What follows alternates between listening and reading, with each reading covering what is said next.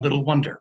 She is one of the country's best-known historians of the 19th century and beyond, with a nearly unmatched ability to connect the events of the Civil War and its legacies with the unfolding, and she might say unraveling, story of politics and culture in America today.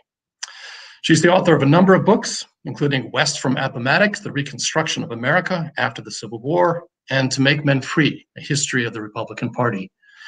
Many know Heather not only for these books, but for her Letters from an American, her daily digest and analysis of current events, in which she not only offers sources, but her sense of the larger context in which to put these events. To so many of us, and I wholeheartedly include myself, these letters, available as emails or on Facebook, feel like lifelines. Though often alarming and dispiriting, they also widen the perspective, offering room not only for thought, but for action.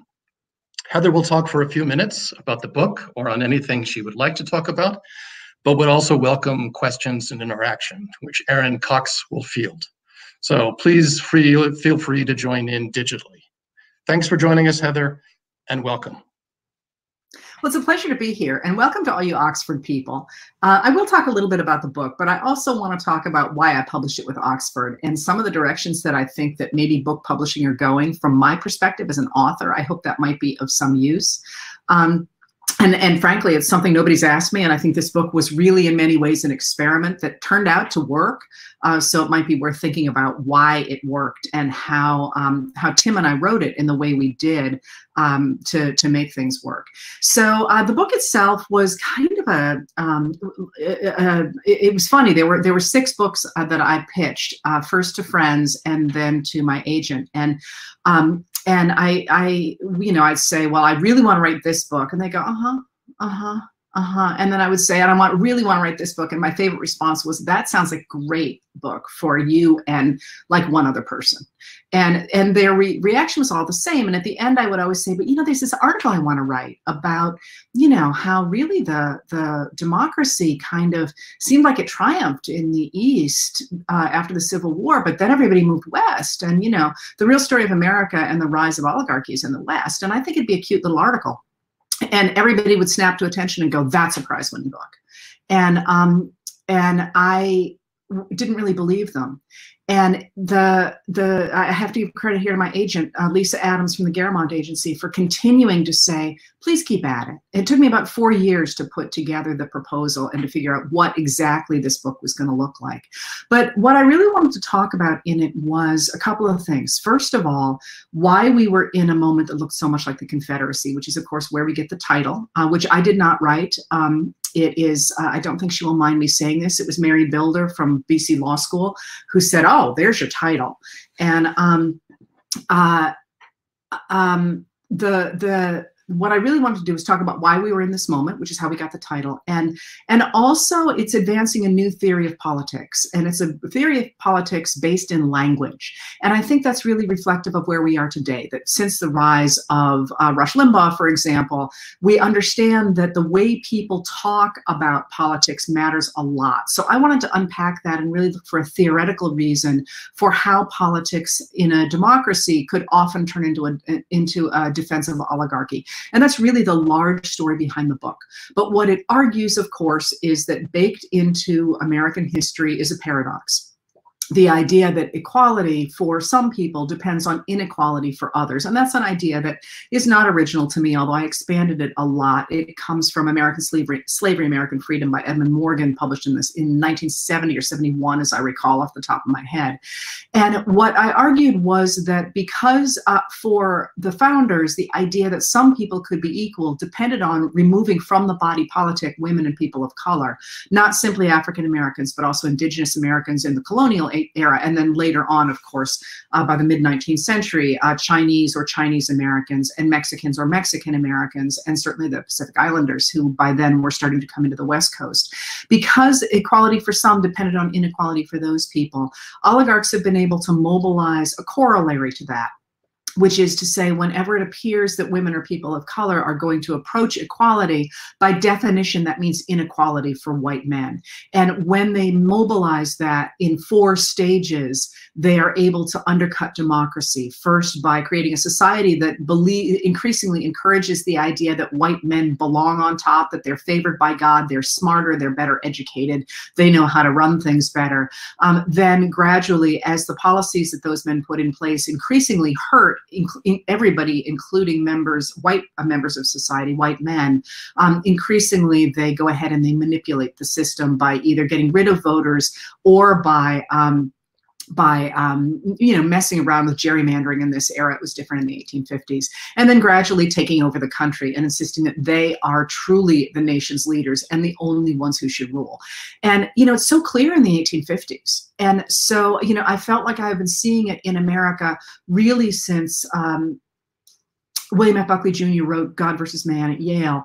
God and Man at Yale, not God versus Man, God and Man at Yale in 1951, but really taking off since Reagan, and since Reagan's deliberate use of language in a way to create a fiction, something that journalists recognized at the time, but simply didn't gain traction with the people who embraced his idea. And of course, I had no idea when I started writing this book back 6 years ago. Right. It was in the last year or so. It would have been 2013, because it was before my last book came out. I had no idea that we were going to end up with Donald Trump, but it seemed like all the signs pointed that direction unless the Republican Party stopped. So that's what the book did. And of course, the book ends on a note of hope, the idea that as people of color had mobilized in 2016, but as women, especially white women, mobilized after 2016, that the 2020 election had the hope of restoring democracy to America. Now, of course, we're a knife edge. And that is, I think, the point from which the letters have taken off, sort of a chronicle of which direction is this going. But I told you I would talk a little bit about the book itself, the actual physical production of the book, and why it's at OUP and why it was with Tim Bend. And the reason for that is that it was pretty clear, it took me literally about 4 years to work out the theory behind it, which is actually a pretty complicated historical theory. It's not referenced in the book at all. But I have, literally an entire piece written that someday I will publish about sort of taking on Hayden White and taking on the nature of communicating through certain kinds of emotions in narrative, and that it is, as I say, not in the book, but it's a really deeply theoretically based book, although in what I hope is an original theory. But it's also got a ton of material because it covers all of American history, but it does so in a very pointed way. And I talked to a number of editors about the book. And interestingly enough, I always wanted to keep it very, very short, with the idea that nobody reads long stuff any longer. They really don't. I don't know about you guys, but I have the attention span of a gnat at this point. And most of the editors I talked to said, well, a book that has this many ideas and it needs to be much, much bigger than you're proposing. We need to increase it by at least half. And I felt like they weren't getting the point, that if you had really big ideas, they needed to be in a really small space, not in a really big space. And Tim got that. He was like, yeah, we want people to actually read this book, not just to say they have read it. And part of the idea behind that was to put what, to my mind, was pretty serious theoretical material into a really readable package, which is not an easy thing to do. So I wanted the book to read as if, as I told people, I had just rolled out of bed and thrown some stuff on a piece of paper, rather in imitation of David Donald's Lincoln. If you know that book, one of David Donald's real masterpiece in many ways, although it did not win the Pulitzer the way two of his other books did, I think because he made it look so easy. You read those paragraphs on Lincoln, and Lincoln's, sort of deciding if he's going to become a Republican or if he's not. And it seems like David Donald just sort of, woke up and thought, oh, I know some shit. But knowing him and knowing how much work went into it, both in the crafting of the writing and in the research, I knew that that was one of the most profound books ever written. And I wanted mine to read the same way, as if I sort of was like, oh yeah, I can remember this. And to make it look like it was really lighthearted. And the first draft, Tim, I remember distinctly, wrote "we" on it, and did dial me back a little bit on that, I think intelligently, because I kind of almost wanted to feel like, almost like beach reading. But in that idea of keeping big ideas short, there was also something that Ron Suskind brought on board. And I had been doing a thing with Ron Suskind, and who is just a truly lovely man, a truly lovely man. The last thing he said to me, we had stopped doing what we were doing, and for a number of reasons. And I was giving him a ride back to his house, and we always chatted at great length in these talks, in the car rides. And I was working on the book at the time, and I'd written the first chapter, and I was not happy with it. It was kind of it was long. There was too much in it. It was everything I knew, sort of thing. And he goes, "Heather, here's how you write a best-selling book." He said, you make sure that every chapter is no longer than 7,500 words. And then you divide those into 4 equal length chapters, all of which stand alone as essays, because that puts them at I think it's about I suck at math, but I think it's about 7.5 pages, and somebody can read it before bed. And those standalone essays put together as a chapter, sort of are the building blocks to a larger argument. He goes, "Try it and you'll see." And this is so contrary to anything that historians do. I really had a hard time with it at first, but then the momentum picked up. And there was a time I remember writing at a stand-up desk, writing the chapter on 1939 movies,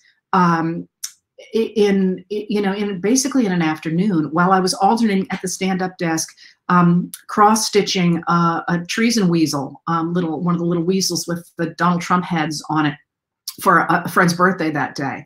And I managed over the course of that day. And if you feel the pace in that section, you will know that it went really quickly. And I think it worked. I think that pace really worked. So we put together this short book in this new kind of, to me anyway, style that I was not at all convinced was a book. I wrote to my friend Mike Green at least 3 times going, "Michael, is it a book? It doesn't feel like a book. It's not a history book. It's written in a series of essays. It's, does this work?" And he literally would just write back, "Yes, Heather, it's a book. Yes, Heather, it's a book."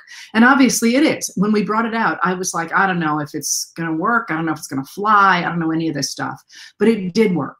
And it strikes me that maybe this is something that publishers ought to be thinking about, the idea not only of shorter books, but also shorter books with a different kind of structure to them. Because clearly this is a style at this moment that works. Now, I don't think it's going to last. I do think people are going to go back to longer stuff when perhaps our politics slows down a bit and the pace of things coming at us slows down a bit. But for now, I actually think that it was a really good model and maybe worth thinking about.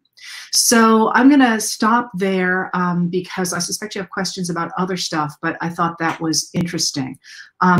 Somebody here is now asking, what have I been the most surprised about with the release of the book, the response and so on? I will be honest, that book came out on April 1st. Think about it. The joke was on us, right? Could it have been worse timed? I mean, that was just when the lockdown started. Nobody knew what was going on. I think what has surprised me most is how well it is sold, and which I mean, from the number of letters I get about it. And by how many people who were not otherwise interested in history have suddenly decided that they think it's a great book. It has not really gotten negative reviews among ordinary readers. I think somebody was not happy. Maybe Tim can help on this. Was it the Wall Street Journal didn't like it? But who expected the Wall Street Journal to like it, right? So I think my biggest surprise has been how well it is sold, and how many people who otherwise would never have read something like this did.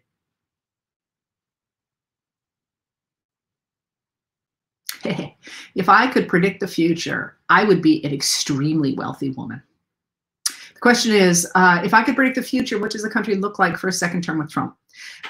So I want to start by saying I'm a historian. As I always do, my disclaimer, I'm a historian. I'm a prophet of the past, not of the future. So I don't know what the future is going to look like. Now, that being said, as a historian who we study patterns in society to make predictions about the future so that we can make good decisions about the future, I do not think it is at all clear that Trump is not going to be reelected. His numbers suck, as you know, but his campaign is trying very hard simply to game the system out in swing states. And I don't know if you're watching this. I haven't been able to write about it in the letters because they're fairly little stories. I've actually got a file of them in the hopes that I can put them all together for a paragraph at some point. They're fighting tooth and nail in swing states to throw out ballots. And I personally am extremely concerned about the voting machines. Not least because if you look at the way that Trump has been talking about mail-in voting, we're all focusing on the fact he doesn't like mail-in voting. We're not focusing so much on the fact that he is deliberately driving people to voting machines. And we know that voting machines are hackable. We know in North Carolina, for example, in 2016, the voting machines suddenly went haywire. Why has never been explained, but it did mean that many, many people in North Carolina could not vote in 2016. And there were new machines deployed across the country after 2016. They were supposed to be impregnable, and at the first trial of them, everybody who studies this stuff threw their hands up and went, "These are worse than before." So I'm really, really concerned about the sanctity of the vote. If it were a fair vote, he would not win, but I'm not at all convinced it would be fair. Now, okay, that being said, a second term with Trump, there will be no guardrails. And one of the things that I keep talking about to the Trump voters who are, think, rah, rah, we want Trump, is that he needs them this time around. He will not need them next time around. So if Trump is reelected, I do expect an all-out, basically a fascist coup. I expect we will go full-out fascism. And that used to terrify me even more than it does now. And the reason that I am a little bit hesitant about things will be bad. I mean, things are bad now. People don't look and think about the fact that we have, for example, people incarcerated. We literally have concentration camps in our country right now, places where people are concentrated because they are people that the state considers enemies. And these, of course, are refugees from South America. And that's a story that is not getting nearly enough attention. The kleptocracy going on is really, really bad. I mean, the stuff right now is much worse than our day-to-day lives are making it. That being said, and now that you're all quaking in your boots, I don't think a Trump takeover can last, for the simple reason that the people that are currently in power are really old. Something we don't talk about a lot, but Mitch McConnell, I think he's 78 years old. Donald Trump is 74. They're not going to live forever, although Dick Cheney maybe puts the lie to that. But they're really not going to live forever.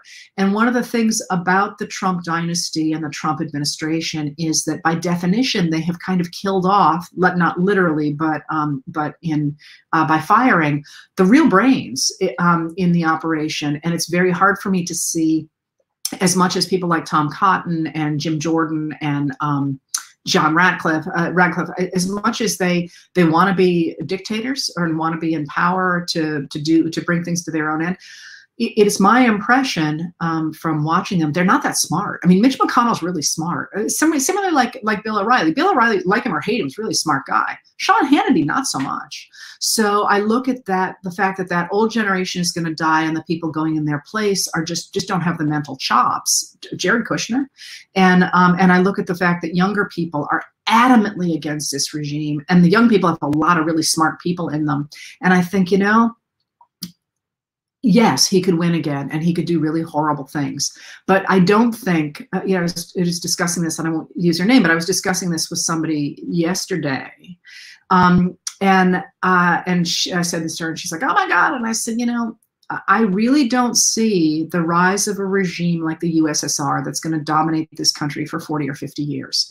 I see a new, if he's not, I mean, we're going to have trouble either way, because he's deliberately inflaming his base against the idea of a Biden victory. So we're going to have 4 or 5 months of trouble anyway. But even if Trump emerges victorious, which is, of course, one of the reasons that he's trying to pack the court as quickly as he is in case this gets thrown to the Supreme Court, he wants to be sure he's got 6 votes or 5 votes. Roberts might not do that. But even if that happens, I really don't see it lasting, much longer than at most the 4 years it'll take to get us to 2024. So, excuse me, I'd like to sound more hopeful and say, oh, he's never going to win, and if he is, we'll rein him in. No, the guardrails are gone now, or almost gone now.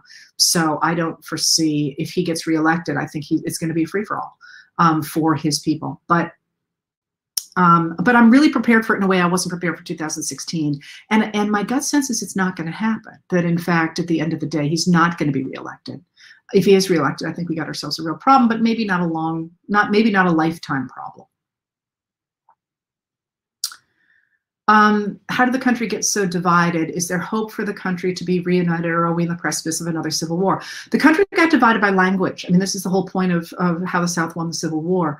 The deliberate use by the movement conservatives. So what happens is that you got the Republicans and you got the Democrats coming out of World War II, and both of them agree on what they call the liberal consensus, the idea that the government has a role to play regulating business and protecting basic social safety net and promoting infrastructure. And people forget until the last coronavirus bill, it was Dwight Eisenhower, a Republican, who pushed the largest public works program in history. That's the Interstate Highway Act, and until the coronavirus stimulus. And it's also Republicans who passed Brown versus Board of Education. That is a unanimous decision coming out of a Republican Supreme Court.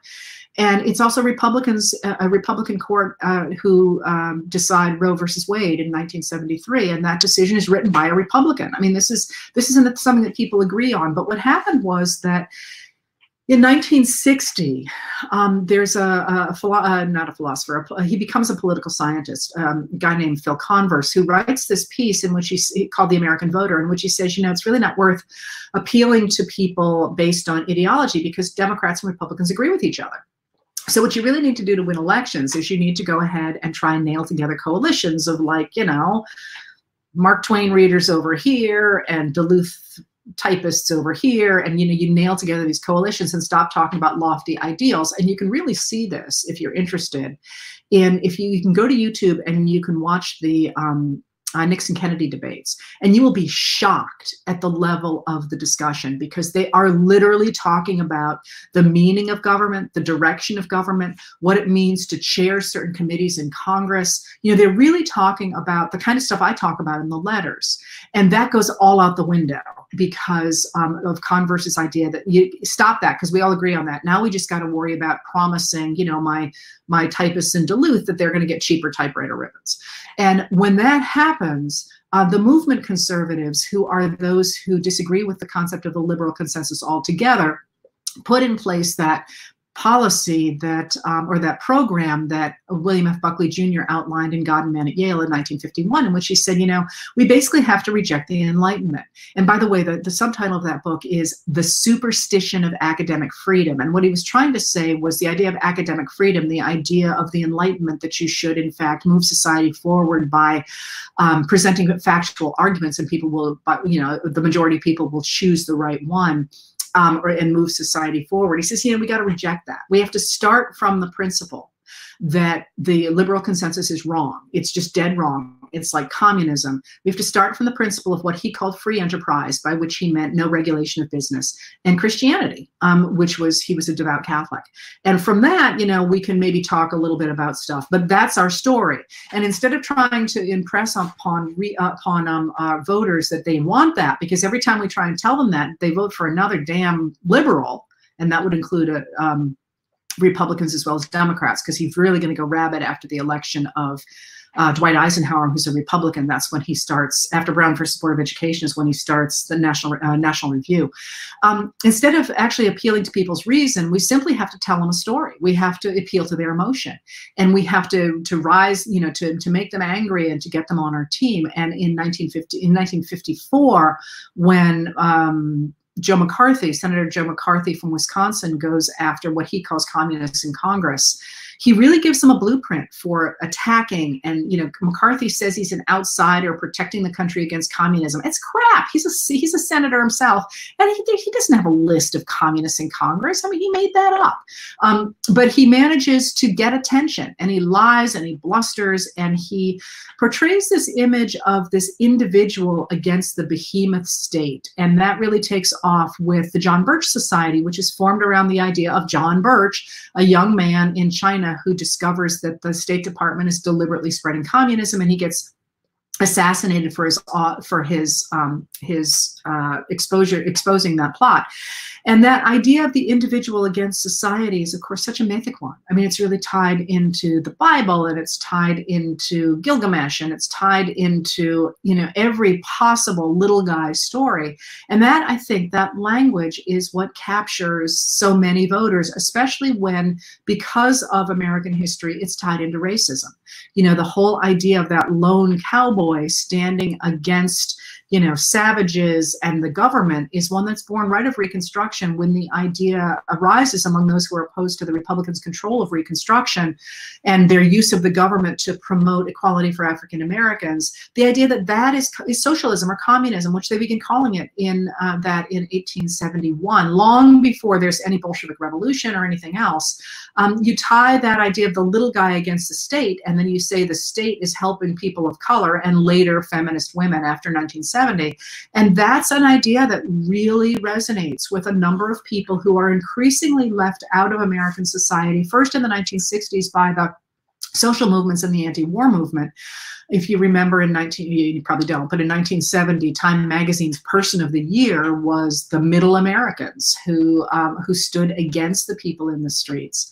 Time being a conservative magazine, and then that really takes off under Ronald Reagan and the failure of the abandonment of the Fairness Doctrine in 1987, with the idea that you no longer have to present both sides of a story, and you no longer have to have your ideology based in fact. And you know, the story that they tell on places like Fox News is a very compelling story. It's a story that, of course, we reprised in Star Wars in 1977, right before Ronald Reagan is elected. And it's a story that is actually, if you do the studies of Fox News, designed to release endorphins the same way that professional wrestling is. So people really do literally get hooked on that political story. So I think we got divided by that, by the language that was employed. Can we heal from that? Absolutely. We need leaders that refuse to divide people and instead play to the middle. And you can see, if you're watching this, I should write about this now that I think about it. If you watch Joe Biden, and people who tend to think left on Twitter are always like, stop talking about working across the aisle. I think you have to be a little careful with what Biden is doing.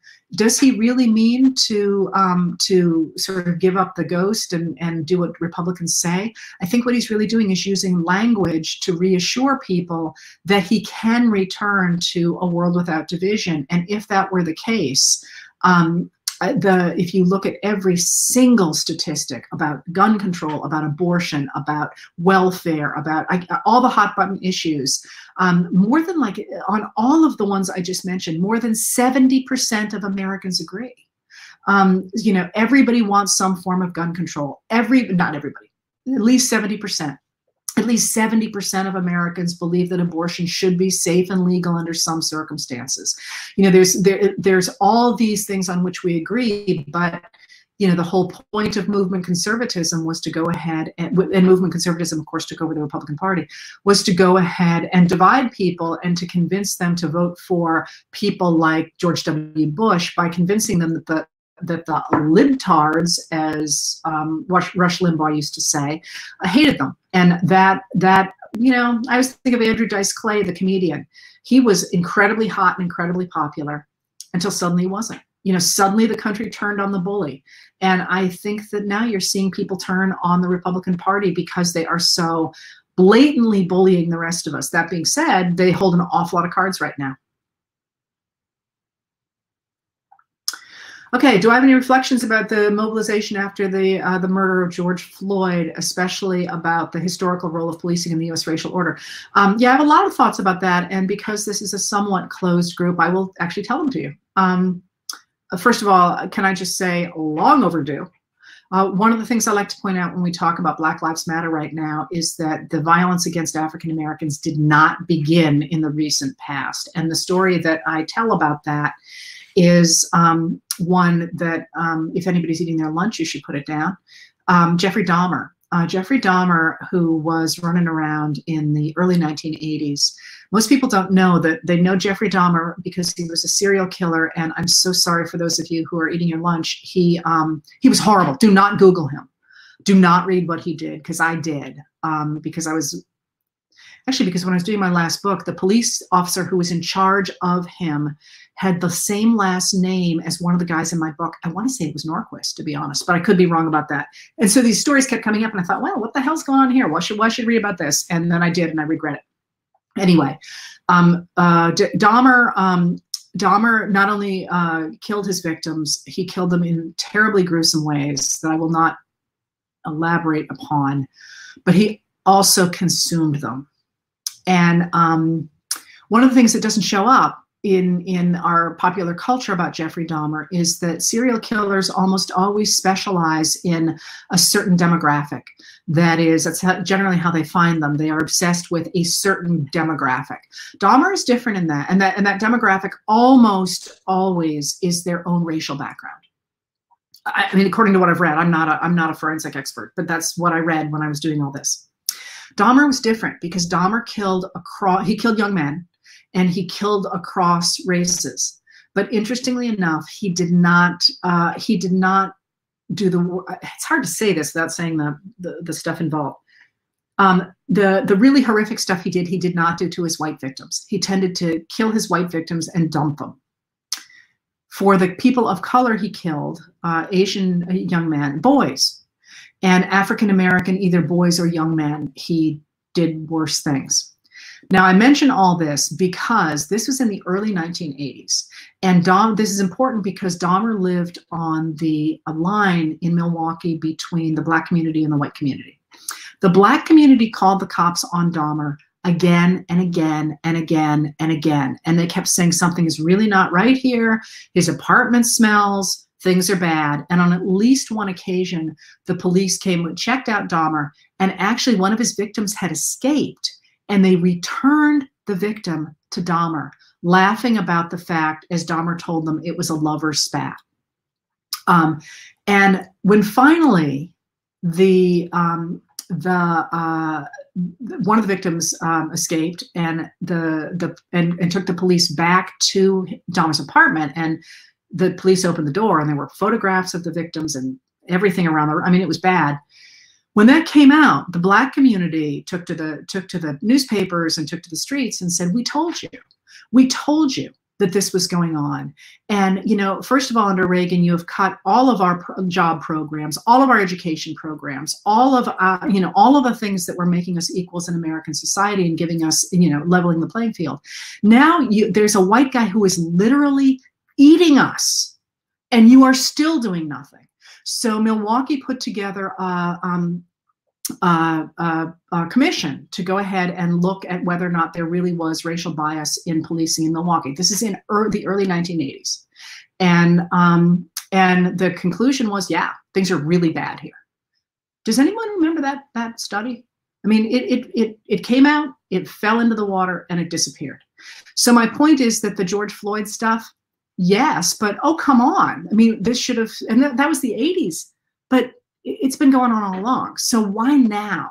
The question is, why now? And I always equate what's going on with the George Floyd protest and the Black Lives Matter protests to abolitionism. When, again, the idea of the evils of human enslavement is not new when the abolitionist movement takes off in the 1830s. And the abolitionist movement doesn't really go anywhere hugely in the 1830s.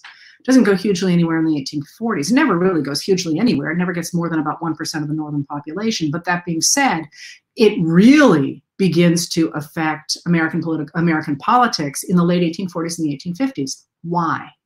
Because at that point, the abolitionists are able to connect what the elite slaveholders are doing to their enslaved human beings to what is happening to white Americans and their civil liberties.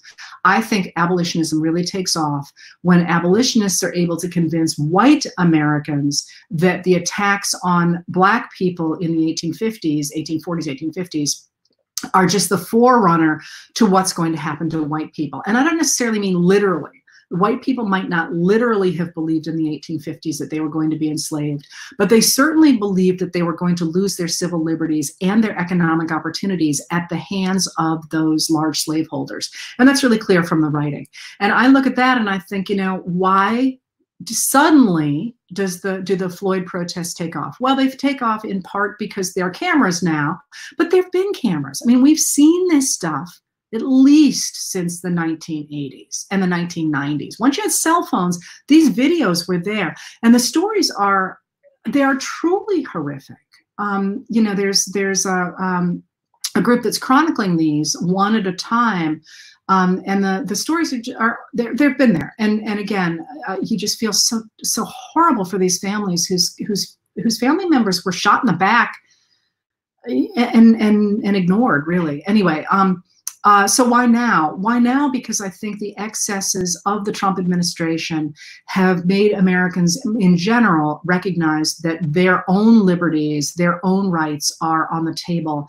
And the George Floyd especially, but also Breonna Taylor, those two especially, I think, have given us an individual. They have personified that overreach and of the federal government and its attack on civil liberties, and so I think that jumps out. I will say that for at least I think maybe for women of my age, Breonna Taylor was really a kick in the gut because she's our children's age. And you know, you look at that beautiful young face and you think, oh, I remember somebody just like her sitting at my kitchen table, and she was murdered. And in her bed. And there's an argument about whether or not she was in her bed, but you know, she wasn't doing anything. So I think that gave us a person to solidify this fear of civil liberties. By the way, I'm telling you what I think about this stuff. I'm not the voice of God here. I'm just bringing history to this stuff, and I could be dead wrong. But you asked me what I think about it, so I'm going for it. All right. Yeah, I do think so. The question is, do I think that all of the Black Lives Matter movement and calls for progress will help bring real change in equality, or will things go back to the way they've always been since the news dies down? I think that we're at a moment of extraordinary change. This moment parallels that of the other three major changes of historical changes in American history. So if you think about the times we have brought about real change for progress in American society, they were the Civil War, of course. They were, it's sparked by westward expansion. That's a huge crisis for the country. I mean, again, our textbooks kind of say, oh, it's great, you know, whatever, except for the people who are overrunning. But the reality is, it's a societal crisis. As demographics are messed up, as voting is messed, you know, it's a crisis. The next crisis, of course, is industrialization in the late 19th century, which gives us the progressive era. The next crisis is globalization, if you will, the rise of a global world after World War II. And now, of course, we have an internal enemy, an internal fear of the rise of dictatorship and the destruction of democracy. In each one of those eras, we have come back much stronger and much better.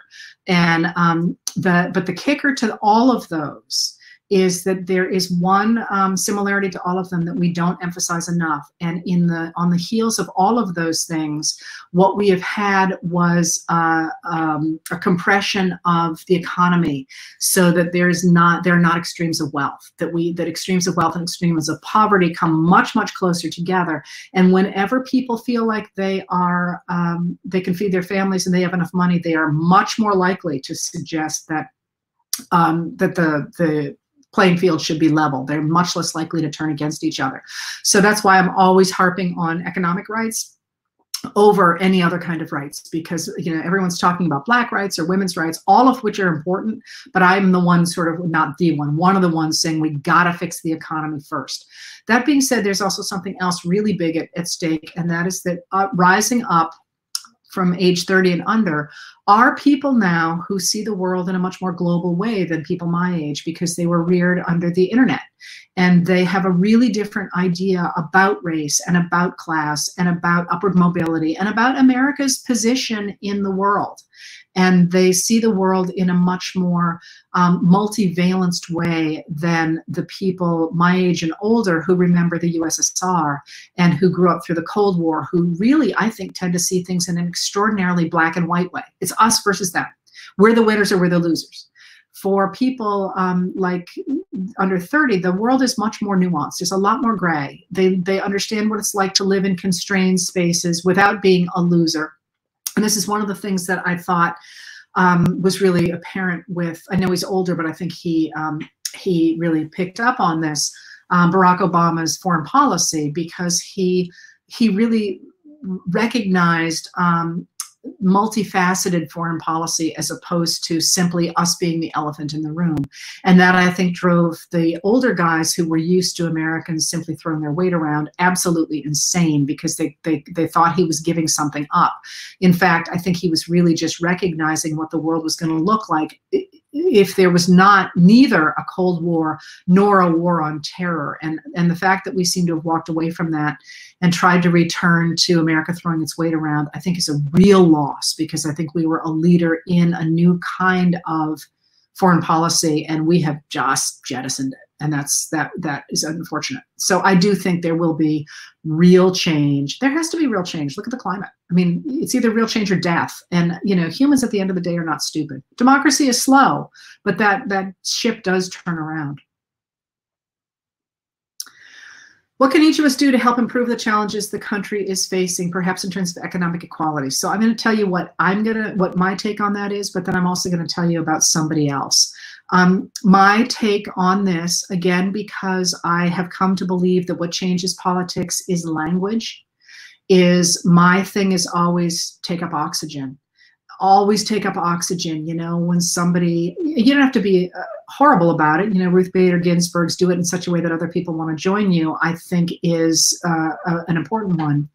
But, you know, for a long time, people who did not agree with the direction in which the country was going kind of smiled politely or looked the other way when their neighbor talked in ways that were really unacceptable.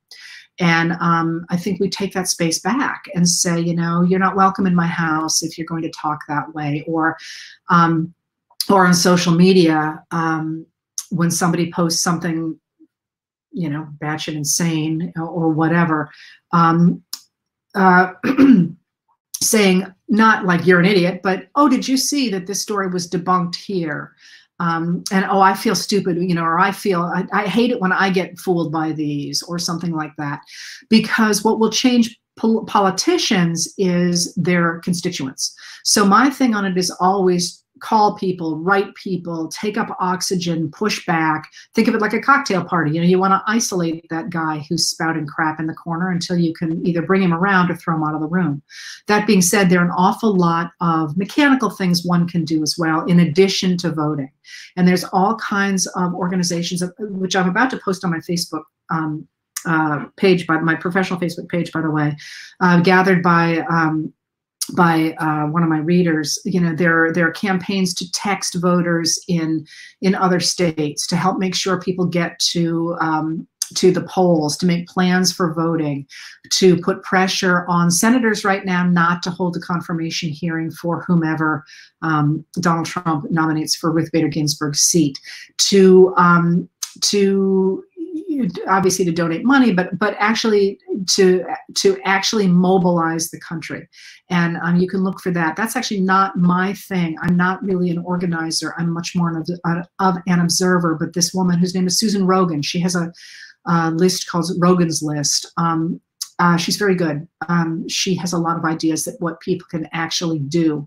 And then in terms of economic equality, pressure on your Congress people. You know, as a friend of mine said, if I hear any more about, I'm sorry, by the way, as somebody who voted for Trump and is a Republican, so, you know, if I hear any more about tax cuts, you know, I don't need an expletive tax cut. I need, you know, for my kids to be able to work a job without, and to get decent pay, and for all the money to stop going to the top. So just make your voice heard. What should we read, listen to, and watch in order to be well-informed of the issues from all sides? Personally, I read individuals less than papers. Although that being said, I think the LA Times and the Washington Post have been absolutely knocking it out of the park lately. I also really like, there's a new, crap, I can never remember the name of it. It's not The Bulwark, it's the new one. There is a new conservative, not Republican, some of them are never Trumpers, conservative magazine. What the heck can somebody help me out? What the heck is it called? It's Bill Kristol writes for it, got a lot of young new voices, and they're really good. Crap, I can't think of the name of it, I'm sorry. It's the something, but it's not the Bulwark has good stuff too, but it's not the Bulwark. That being said, we're in a funny moment because the Trump people really are way outside the norm. way outside the norm. So when people say, "Oh, you're not being fair to Trump," it's like, well, you know, I can't be. You know, I would love to be fair to true conservative ideas like the ones that are presented in the Bulwark or in, oh, come on, crap! It's a red and black. Just drawn a blank on it. Or I mean, those ideas are worth reading and they're worth engaging with, but they are those are, you know, Republicans, Trumpers call them left wing, and they're simply not. You know, right now we are so far to the right, and every statistic will say that to you. It's very hard to read things that defend Trump that are not way off the charts. So if you're interested in, again, in stuff from the right as well as from the left, well, Jennifer Rubin has been, again, knocking it out of the park, although she took the word conservative off of her ID the other day because she said, I just can't even have this word here anymore because the people who call themselves conservative are off the charts crazy. But the Wall Street Journal has some stuff, some good stuff. And I always read Tom Nichols. I always read Just Security. That's a blog. Tom Nichols is a security guy. I always read Tom Nichols. I always read Lawyers, Guns, and Money. I always read the Lawfare blog. Actually, you get some really good stuff from people on the right writing on Lawfare blog. Who else is good that I will never overlook? That's enough, I think, isn't it? I always look at Talking Points Memo simply to see what Josh Marshall is watching. He's got Tierney Sneed. She's a great new writer, and not the weekly. Nope. It's not the Bulwark, or definitely not Weekly Standard, which has been crappy late. I'm sorry, I shouldn't say that. Never mind. Not the Bulwark. I just can't. Can you, if that's Cassie? Can you look at William Crystal and see the thing is actually published on Substack, so you can go to Substack and see if you can figure out which one he's writing for. Anyway, you guys can Google it too. I'm sorry, I just can't think of the name of it. I'm getting old here.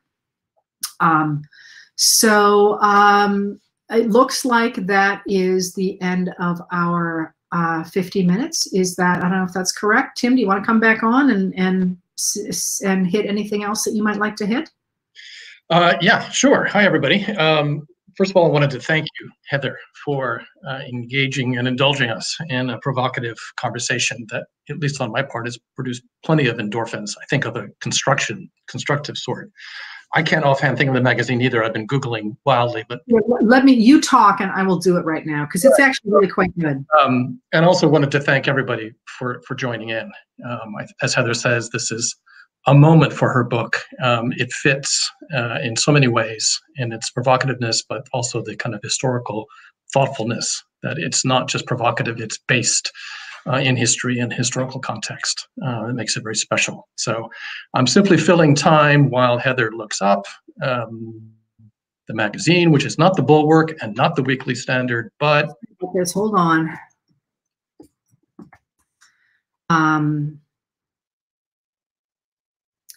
Go ahead, Tim. Tell us what you got on the docket these days. Well, that's such a good question. Happy to. Let's see. The book that I'm excited about at the moment is Lou Mazur's Concise History of United States History. It's 260 pages of Lou Mazur's aggregated wisdom over 50 years of teaching and thinking about it. And it's just such a good book. It's like a short Jill Lepore. Short. Really, it's about a third the size of it, but so I'm hoping that book will do well. It's called The Sum of Our Dreams, A Concise History of America. So that's what I'm excited about. But I'm also excited that your book is still selling. So let's not, that goes without saying. Did you find it? I did. It's The Dispatch. The Dispatch. Again, you don't have to agree with everything that's written in The Dispatch, but there's some, what I found really exciting about it was that it's got new ideas, and it's got new internally logical ideas, and it's pushing new intellectual envelopes, and that's really overdue, I think, for the conservative movement, because it has become such an echo chamber, and a lot of these people have stepped out of that echo chamber and are making arguments that are worth grappling with. And so I was a huge fan when I found that, and it would be good if I could actually remember the name more often, wouldn't it, and send more people to it. Well, there you are, and now we know, and now we've been provoked. So I can sort of see your next book, which I think is The Language of Politics, how language defines narrative and how narrative defines us, which in many ways, of course, is what you've already written, but something different. Just thinking about your taking on Hayden White and a really sort of philosophical basis of narrative and language itself and the political unconscious. Anyway, enough of this. Heather. We definitely could do that, but I think my next book is Sleep. How do I love you? Absolutely deserved. Again, thank you, Heather, so much. Thank you for everybody for joining in and signing off.